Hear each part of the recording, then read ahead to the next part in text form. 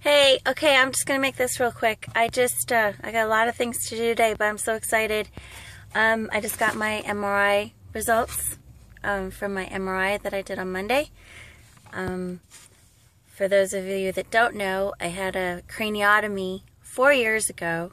December 13th was my 4-year craniversary, and you're supposed to go back every year and get follow-up MRIs to make sure that nothing's come back.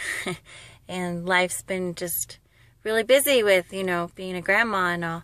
And yeah, so I finally went Monday and I did my MRI, and it's right here.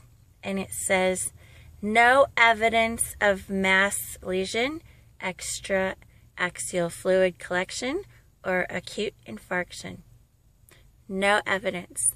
I had a clean MRI. Yes, yay. So, yeah, and I'm feeling much better.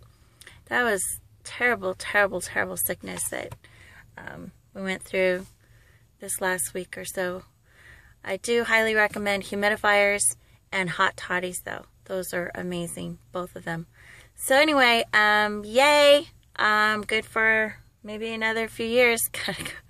Actually, I should probably go back and get another follow-up MRI every year, every 2 years.